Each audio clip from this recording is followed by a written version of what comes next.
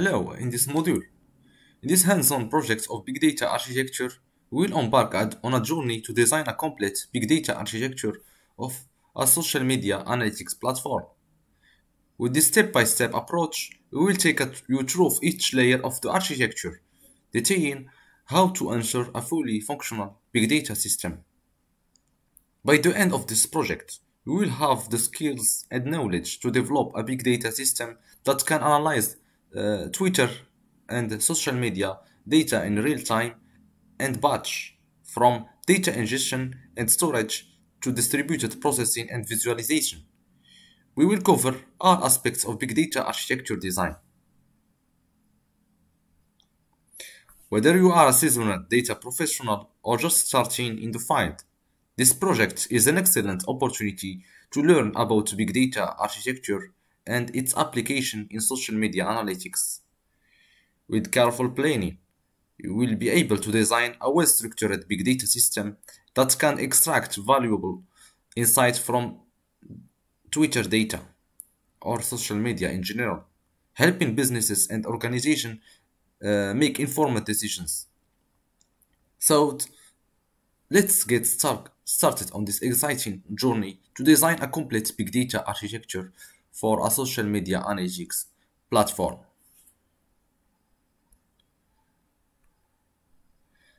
Here are the key steps to follow when designing a big data architecture. When designing a big data architecture, it is so important to follow a systematic approach to ensure that the architecture is well designed and meets the requirements of the project. Here are some key steps to keep in mind when designing a big data architecture. The first thing is to define your requirements. The first step is to define the requirements of the project. Identify the data sources, the type of data to be processed, and the desired outcomes. Then, you need to choose the right technologies. What we call it the benchmark. Choosing the right technology for each layer of the architecture based on the project requirements. Consider factors such as scalability, performance, and cost. Then, determine the data processing flow. It means that to determine how the data will flow through the architecture, from data ingestion to storage, processing, and analysis. We have also the key step, optimize for scalability.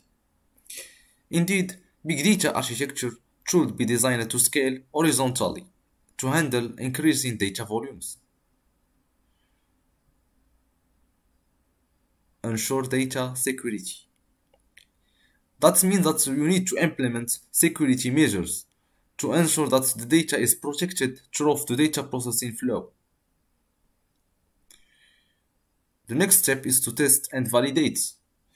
Test and validate the architecture to ensure that it meets the requirements of the project and perform as expected. And finally, monitor and maintain. You need to monitor the system to detect and resolve issues. Regularly maintain and update the architecture to ensure that it continues to meet the project requirements.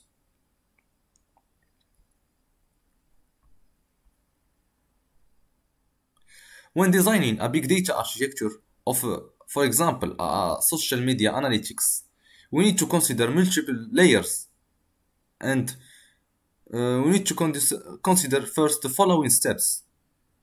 We need first to determine the requirements of the social media analytics use case and identify the layers required for the big data architecture and select the appropriate tools for each layer based on their benchmarking. Then design each layer based on the specific requirements of the use case.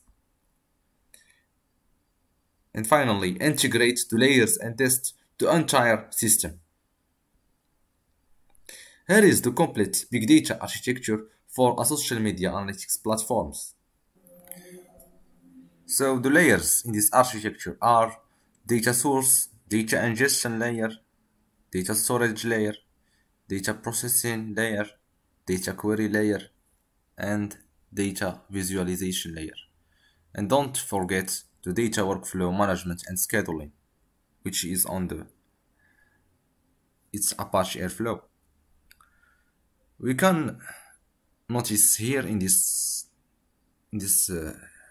architecture different tools, and we'll now explain each layer separately. The first step in designing a social media analytics platform is to identify the data sources that we want to analyze. Which data sources? It can be Twitter, YouTube, Facebook, Instagram. For example, if we want to use Twitter, we need to extract Twitter data. We will use, for example, Twitter streaming API. For that, we need to create a Twitter developer account and obtain the necessary API keys to access the data. Then, for the data ingestion layer, we can use Apache Kafka as a message broker to collect data from Twitter API. We can set up Kafka in a cluster and create a Kafka topic to store the Twitter data. We have also the data storage layer, where we can store the data ingested with Kafka. We can use Apache Hadoop as a distributed file system to store Twitter data. And in a Hadoop distributed file system, we also can use Apache HBase to create tables and indexes and store data on top of HDFS in HBase indexes. Then the data processing layer. In distributed processing layer, we can use Apache Spark to process the social network data in real time. We can set up Spark cluster and use Spark streaming to process the data.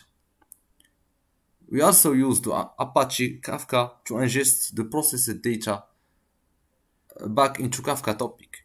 We can also use Apache Flink or Storm for batch and stream processing. Otherwise, you can use Hadoop MapReduce for batch processing. We have here batch processing and stream processing. In the batch processing store the data stored in the data lake, but the stream processing process data in real time. We don't need to store the data in the data lake to be stored, processed in stream processing. The results of the data processed can be stored in an index in Elasticsearch.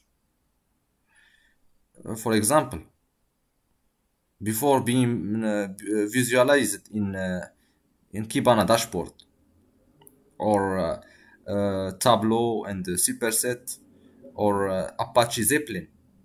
There are many data visualization tools for that purpose. We have here the querying, the data querying with Apache Hive. We can also query the data from the data stored in the data lake with Hive. And finally, Apache Airflow for data workflow management and scheduling. We can schedule and manage our data pipeline and schedule tasks like data ingestion, data processing, and data querying.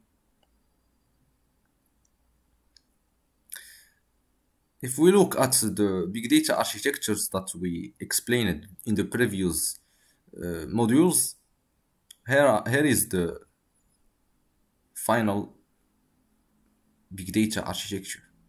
We have Kibana and Elasticsearch, Spark and Flink, HBase and Hadoop as data lake, Kafka in data ingestion, and the data source as a Twitter, Airflow as workflow management and scheduling.